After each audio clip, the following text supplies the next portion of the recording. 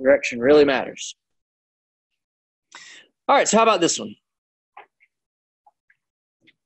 Man hits a 50-gram golf ball such that leaves the tee at an angle of 40 degrees with the horizontal, and it strikes the ground at the same elevation, a distance of 20 meters away. So it goes here, right, and it strikes the ground about the same height that it started from.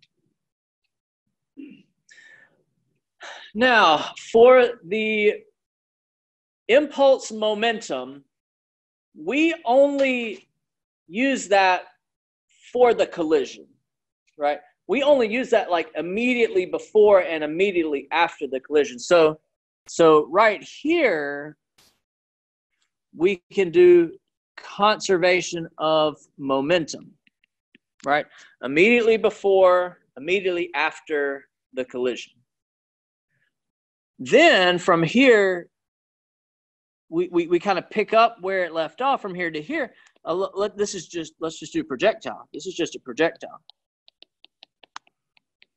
Does that make sense? We're kind of combining topics here, but that's okay. That when we see a collision, do conservation of energy, but that's just immediately before and immediately after the collision. And then where the final velocity for my momentum now is going to be the initial velocity for my projectile half the cup. That makes sense? Okay, so let's look at this momentum. Sometimes I like to label these, but with momentum, there's really no movement. I mean, it's like I'm going from A to B, but we're still at the same spot. It's just immediately before, immediately after, and then in a little while I'll go from B to C. All right, so I'm going to go from A to B. I'm going to use conservation of momentum. MV initial plus FT. Actually, well, I mean, I could equals MV final. I think it would have made more sense to organize my thoughts this way since I'm asking for the impulse. But this one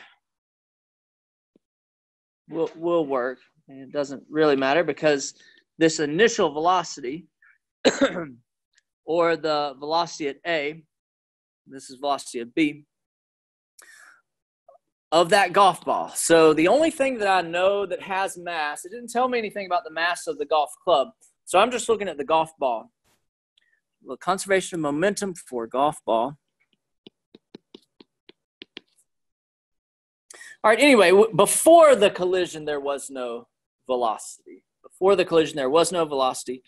So to get the impulse, which I'm just going to label as FT, to get the impulse, I just need to take the mass, 0.05. Let's stick with our usual units of kilograms.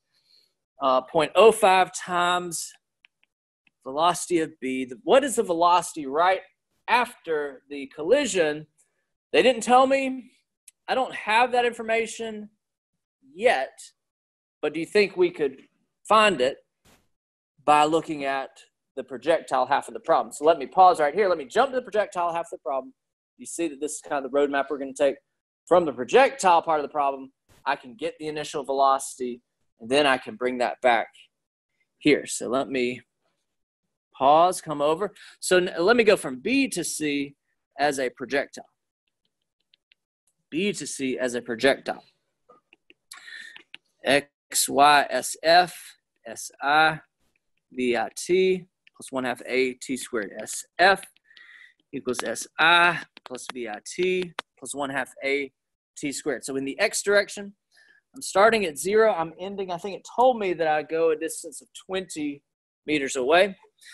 So this V initial would be that velocity at B, cosine 40 T, and no acceleration. So do you see that my V initial for the second half of the problem is like my V final for the momentum half the problem?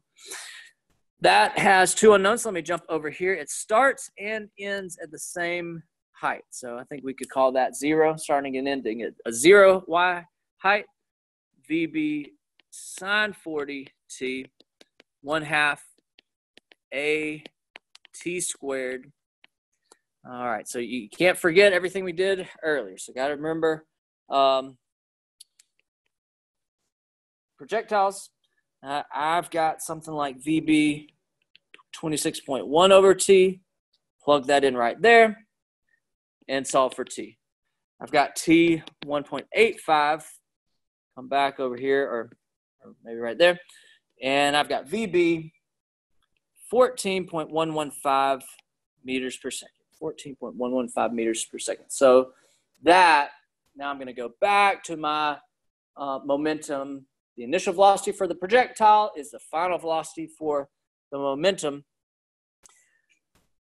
This has direction, though. 0.05 times 14.115. I could do this a number of ways, but let me just say it's at 40 degrees. It's at 40 degrees. I can break that up into cosine 40 and sine 40. But I think I'm just going to get the magnitude. So the magnitude of the impulse, 14.115 times 0.05 would be 0.706. The units, we could kind of think about units from over here. Newton times seconds. We could think about units over here. Kilogram, meters per second. I would take either of them. You could put kilogram meters per second or Newton seconds. I don't think there's any, made up units like a joule or a watt or something. I think we'll just leave those as Newton seconds. But this is at, maybe make a note here, this is at 40 degrees. I can break it up into the X component and the Y component. But direction matters. That force and that impulse has a direction. All right, well, let's step back and look at what we did. We saw a collision between a golf club and a golf ball. So my first instinct is let's do conservation of momentum, but I didn't have enough to find the impulse. I needed to know the velocity right after the collision. How can I get velocity right after the collision? Think to myself, it gave me a lot of information about that projectile part of the problem. Let me use that to find the velocity that it starts the projectile, which is the velocity right after the collision. Okay, let's go to the next one.